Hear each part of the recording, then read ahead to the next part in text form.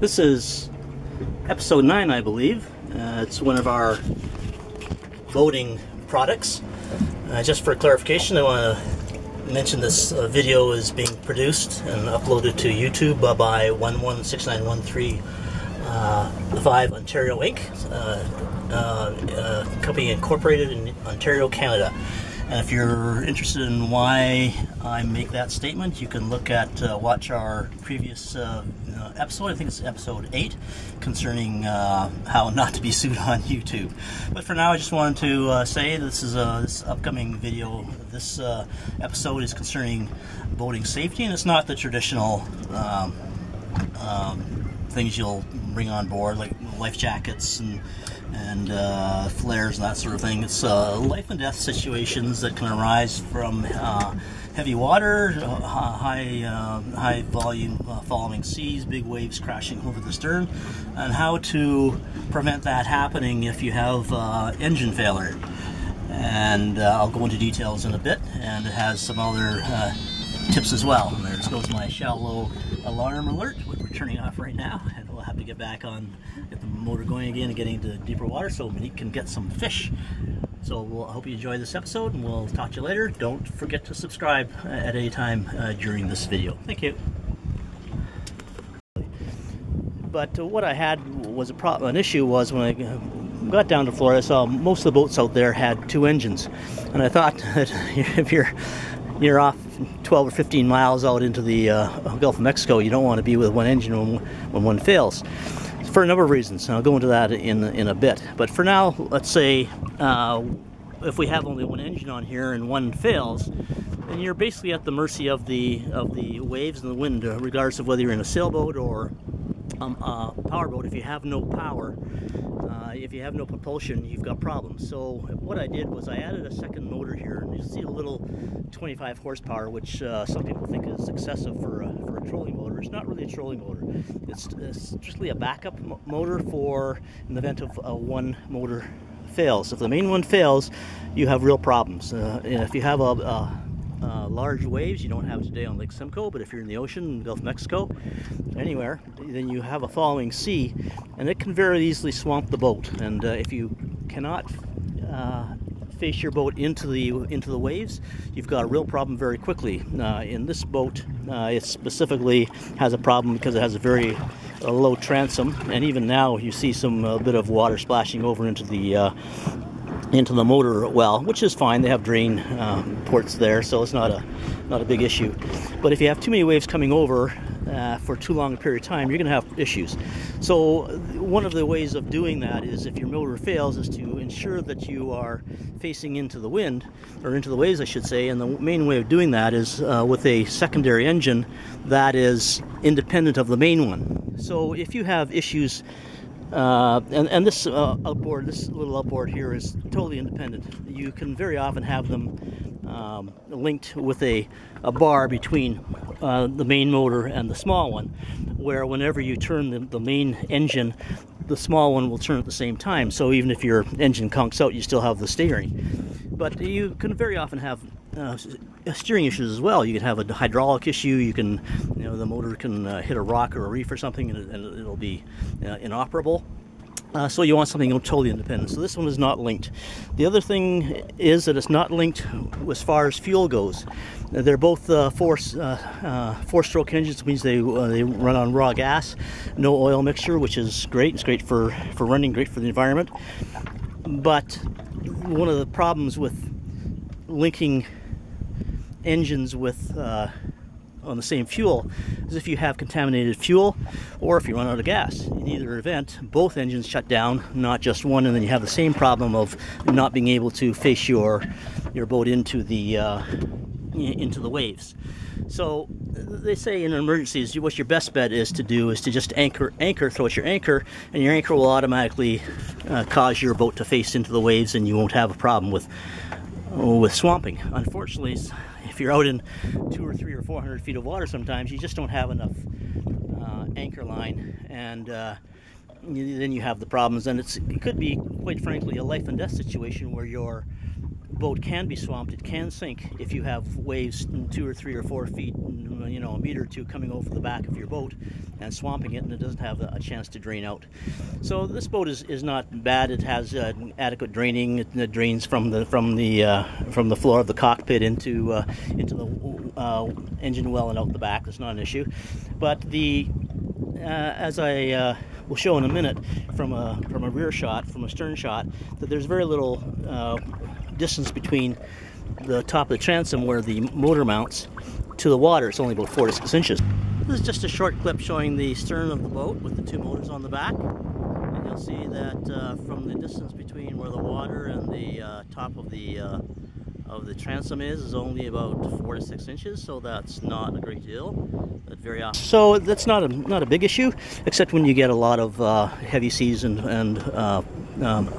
an issue where your motor dies and you simply cannot face the boat into the waves. So this little one has totally independent starting. There's another issue if your main engine, there's an ignition problem, you can have steering problem, you can have a fuel problem. And then you can have mechanical problems such as bent props and that sort of thing, or just simply a motor that is defective in some way.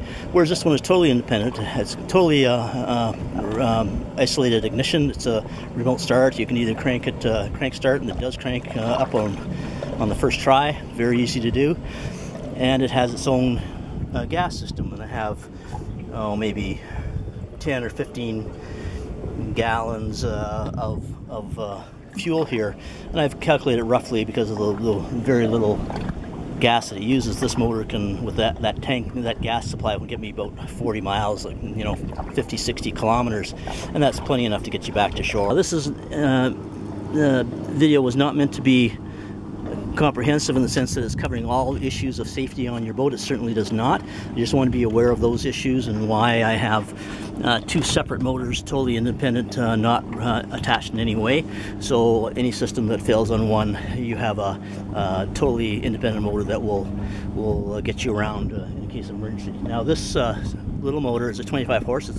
We use it for trolling a bit too, but it's mainly there for safety, and we've done tested. It will get us running at about 5.5 knots at three-quarter throttle, and it runs beautifully. It doesn't use much gas at all, so we're quite happy with it. And in a moment we'll show you how to work with a sea anchor in the case of emergencies. Thank you. Anyway, MiQ was just we just lost a hook on from MiQ's line. My fault, actually. When I was driving the boat, I didn't know she had a line in the water, so we had to replace that. And now she's finally got the idea that I put a really big hook on her line, because that means she's going to get big fish now instead of all those tiny ones that we've been struggling with over the last couple of weeks. So let's get some big fish here, MiQ, okay? And we'll have something nice to eat for dinner. Okay. Meanwhile, we're going to go back to the safety issues, and the safety issue that I want to show you right now is very, very important. And again, this is considered life and death in some cases. If you're alone on a boat, or even if you're not, you can quite quickly get into problems. You might hit something that's in the water, not necessarily submerged, but some debris. You may be tossed overboard. Hopefully you have a life jacket on. But in any event, you probably will not have your swim ladder out. You don't drive along at 40 miles an hour in a boat like this, or in a fishing boat, and fall overboard and with a swim ladder overboard. So you have to have some way of getting up on board. And me being a senior, I used to, in my 20s and 30s and 40s and 50s, be able to do that quite easily. Now I'm not so sure. As a matter of fact, I had an incident in Fort Myers at the marina there one time where I had to be assisted in the boat because I didn't set the precautions for getting on board if I fell overboard. And I actually went overboard fishing for a cell phone that fell into the marina water, and I tried to retrieve it. I was successful. That's another story. But for now, what I always do is, somewhere along the boat, preferably on either side, is you just have a line. And it could be anywhere between 5 to 8 feet long, and just leave it dangling, so that if you fall overboard, you can get to the to the boat, but you may not be able to climb in. And that may sound silly to some people who are athletes and so on, but as you get a little bit older and you're not used to, maybe not as in good a shape as you should be or used to be, if this line is anywhere here, you can at least reach up to grab the line and toss it and pull it into the water with you. And if you note that the way I have it set up is it has a loop in it. So that loop can be used for two things. You can either use it as a stepping loop, so you can step up and into the side of the boat, or you can just simply wrap it around your wrist and you can wait for someone to assist you, to rescue you, to, as long as you stay with the boat, you should be fine, as long as there's no sharks in the water. But it's better than not being able to get into the boat at all. And remember, sometimes you might fall overboard and the boat might be drifting, and it may be quite a swim for you to catch up to it if it's drifting at 3 or 4 or 5 miles an hour. So do something like that, leave it on both sides, and it's a very good safety technique for helping you to get back in the boat, or at least staying with the boat when you don't have anyone else to assist you. The other thing is that on both the outboard, you'll notice that red cord, and most boaters will be aware of this. It's a kill switch. Basically, you should be tying that to your wrist or to your belt when you're traveling in the boat, especially alone, so that if you do fall overboard, the engine will stop automatically and you'll have a chance to swim to the boat and climb back in. We have another kill switch on the similar kill switch cord at the main ignition for the large motor. I won't show you that because the dash is a little bit grubby right now, so we'll show you that some other time. But I always use that when I'm operating that motor. The other thing is, if you do have to switch to the auxiliary motor and your steering and your main motor is gone, you don't have to have a separate steering system for the auxiliary motor. It has it obviously turns, it lowers down to the water. It's on a heavy-duty mount that I added there for ocean work and for trailering, because it takes quite a beating when you're driving over railway tracks and so on. But so it's an oversized mount, which is a very good investment for me. It's rated for a motor of about 250 pounds, and this motor's about 136 pounds, I believe. So you don't necessarily have to sit back here and steer with the steering handle there on this little motor. You can set it in one position, and you can still turn this motor through the main steering, and even though it doesn't have a power to it, the motor itself will act as a bit of a rudder, almost like on a sailboat, and help with steering to a certain extent. And then when you have to, every once in a while, you walk back to the back and change the direction of the auxiliary motor. So I hope that helps, and we'll get into the sea anchor in a second. Thank you. So what I want to show you now is this is the sea anchor that's stored away in a pack, and it's so it's very easy to keep handy. It's only about 2 feet long, about 1.5 feet wide, so it's very easy to store. It's if you are out in the ocean any distance from land, then it's almost vital if you are operating a power boat that you need to be held into the waves to prevent swamping. So I'll unpackage that and I'll show you how it works in a minute. Thank you. This is the first time we've ever used the sea anchor, so this is more of a trial and error.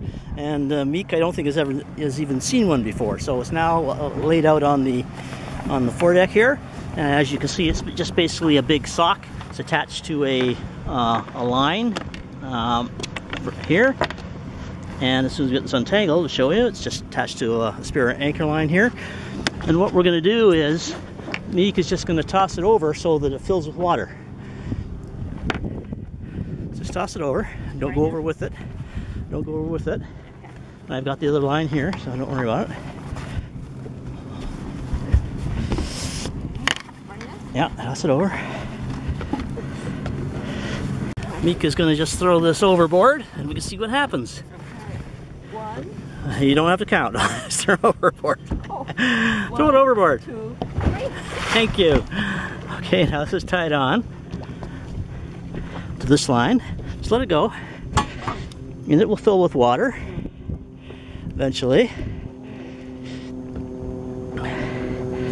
Oh, before I forget, very, very important, don't forget to subscribe to our channel. It should be displayed over to the lower right side of the screen. Is that the right? The left side of the screen. Sorry. And you don't necessarily have to wait for that button to pop up to subscribe. Just pause the video and scroll over to the left, and you'll see different options there, and it'll show you how to subscribe, how to like, and how to dislike if you want to do it that way. Thank you very much, and I'll continue on with the video now. Okay, so according to MiQ, it's in the cone shape already. Yeah. It's just a matter of having enough waves to turn the stern around, and that's happening right now. Stern's starting to turn. You can see the direction of the waves off the stern is changing quite a bit. Here we have the sea anchor starting to be pointed in the direction of the waves are coming. You see how it's filled with water. And again, this isn't the best day for it. It's very light wind and very few waves, but it is working, exactly doing what it's supposed to do. The stern of the boat is turning around towards the land, and the bow is turning into the waves, which is exactly what it's supposed to do.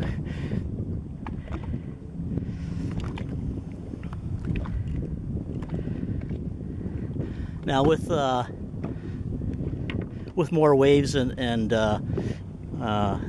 this would happen a little sooner, but already the boat is turning around, so it's facing the waves. Again, it's a safety feature so that you aren't taking waves. These waves that are now coming towards the bow would have been coming towards the stern, and if it is in the ocean or a big lake with a lot of high waves, again, that could easily swamp your boat from the stern, and if you don't have enough bilge is working, or a hand pump, which we also have as well, you may be in a lot of trouble. So here we go. It's starting to face us now into the waves. It's hard to see on the video, but it's starting to face us into the waves, and it's basically slowing down the movement of the bow relative to the stern. So the stern turns around, and the boat still moves with the waves, but it's being pushed backwards instead of frontwards, and the waves will be hitting the bow instead of the stern. So that's basically it. I'm going to get MiQ to pull this up, and I'll show you how to retrieve it. If you see that there's a yellow cord on that, on the anchor, now that anchor just floats on top, it doesn't go down to the bottom, so that's the way exactly I'm supposed to do. And MiQ will pull it in just a bit. And so because it's going to be full of water, you can't pull that up. So what she will do as soon as she gets closer to the boat is reach down and grab that yellow cord. And that yellow cord is attached to the bottom of the anchor. And what it does is, as soon as you get that cord up within reaching distance, and which is about now, so instead of trying to pull the whole thing out of the water, you just pull that yellow cord, and you can let go of the black one now, MiQ, and now you're picking it up. Just let go of the black one. It's tied up here to the black. Okay, so no, just let go of this and pull this one. Okay, so now you pull that. Now it's pulling it from the bottom, and all the water is being spilled out. Wow. And so it's still a little heavy, still 10 or 15 pounds, but all the water's out. Very easy to retrieve it. All right. So and then you dry it out and repackage it, and use it only when you have to. It should be available for emergencies. You can deploy it in about 1 or 2 minutes if you really have to. Okay, so that's it for this, and MiQ's going to say goodbye. Thank you very much for your assistance, MiQ, and we'll talk to all our viewers later. Thank you, and don't forget to subscribe. Thank you very much.